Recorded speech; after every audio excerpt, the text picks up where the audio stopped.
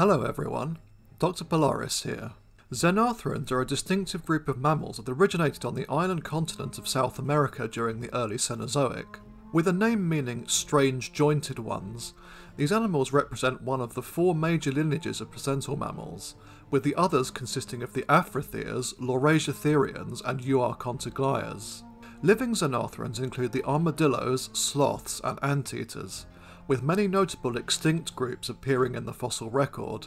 These included the large, heavily armoured glyptodonts, the armadillo-like pampatheres, and the sometimes enormous, browsing ground sloths. Although most of Xenarthran evolution took place in relative isolation on South America, the formation of the Isthmus of Panama allowed these animals to spread into Central and North America. Indeed, while many endemic South American groups became extinct at the time of the Great American Interchange, the Xenarthrans successfully pushed northwards, with fossil evidence suggesting that ground sloths once dwelt as far north as Alaska during the Pleistocene. In modern times, the nine-banded armadillo is native to a large part of the southern and eastern US, as well as most regions of Mexico and Central America. The small three-toed sloth also inhabits forested regions of Central America, in addition to the Amazon rainforest, and anteaters dwell as far north as southern Mexico. So what characters unite these varied animals? The best place to start would be with their titular strange joints. This name was chosen due to the group's possession of extra articulations on the vertebral joints of the spine, a condition known as xenarthry. Some groups would lose this feature, in particular the modern tree sloths, but their ancestors did still possess this trait. The extra articulations help to strengthen the spine, which is a beneficial adaptation for digging animals. The teeth of Xenarthrans are also different from those of other mammals, with most species either lacking teeth altogether or possessing highly modified and reduced dentition. Sloths and anteaters lack milk teeth as infants, retaining either a single set of permanent teeth or lacking them entirely in the case of the latter. This condition is present in most armadillos as well, except the genus Dasypus, and all Xenarthrans that do possess teeth lack enamel. Their reproductive tracts are also rather unusual, with males having internal genitalia resting near the kidneys, while females lack a clear distinction between the uterus and vagina.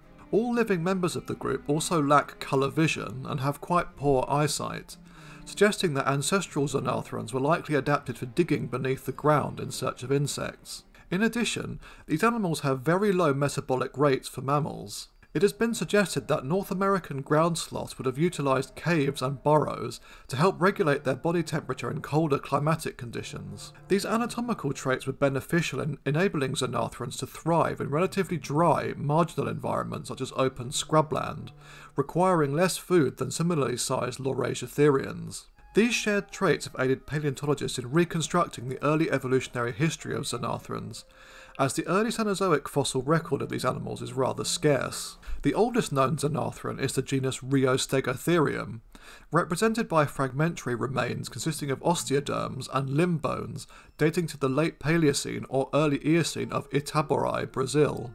This genus was a member of the modern armadillo lineage Cingulata, and was already recognisably very similar to its modern relatives.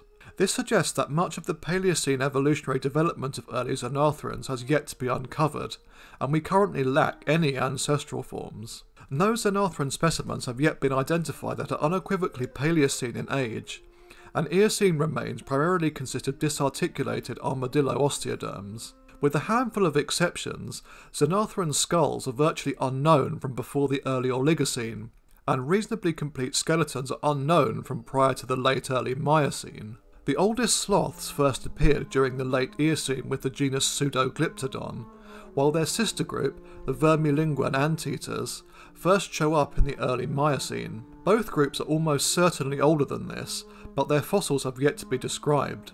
The common ancestor of all Xenarthrans was likely already adapted for eating ants and termites, with both fossorial and some arboreal traits. It has been suggested that Xenarthran rarity in early Cenozoic deposits may be due to low population densities associated with this diet, a lack of durable enamel-covered teeth, and the general scarcity of fossil localities from tropical latitudes of South America. Although we lack their fossils, we may be able to speculate about their appearance based on other animals with similar adaptations. Indeed, reinforced spines are found in other insectivorous mammals adapted for digging, including the hero shrews of Central Africa. These little animals utilise their toughened vertebrae in order to push their way under rocks and into crevices in search of burrowing worms and insects. Ancestral Xenarthrans may have lived a somewhat similar lifestyle, but specialising on eating ants and termites.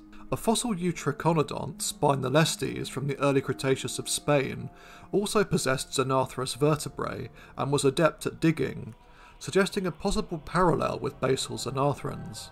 This patchy fossil record has led to problems with placing these animals within the Placental family tree. They have been suggested to be part of a clade called Atlantogenata, which would also include the Aphrotheres, due to a number of shared traits, including their relatively slow metabolisms, internalized genitals in males, and similarities in the milk composition of females. If this turns out to be correct, then ancestral Atlantogenatans may have crossed the much narrower Atlantic Ocean that was present during the early Paleocene. Other theories have been proposed, including that the hypothesis that Xenarthrans are the most basal placental mammals of all, or that they should be positioned as the sister group to Boreoeutheria instead. Regardless of placement, living members of the clade can be divided into broad lineages, Tingulata and Pilosa.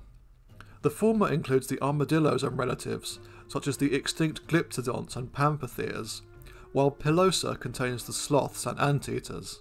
I will cover each of the individual families in these groups in future videos, but I hope that this has given you an introduction to the unique combination of features that define these unusual animals, and to some of the controversies surrounding their fossil history. Thanks for watching, everyone. The next episode will deal with the Noasaurids, a family of strange theropods closely related to the abelisaurs. See you again soon. Cheerio.